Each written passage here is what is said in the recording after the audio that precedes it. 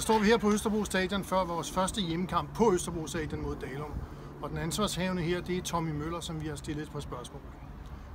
Tommy, hvordan foregår det her på Østerbro Stadion, når vi skal have en hjemmekamp? Der er jo meget at sige til, er der ikke? Jo, altså vi går jo klar til, at folk de kommer. Vi er en time før vi åbner porten. Og så sørger vi for, at der er lukket af, og banen er tom for løbefolk og så videre. Det er vores opgave til at starte med. Så er der vores opgave at holde på sikkerhed. Folk ikke har flasker med ind, som de kan bruge som kasteskyt. Normalt har vi ikke problemer med vores egen tilskuere. Det er gerne modspillerne, som vi har problemer med. Okay.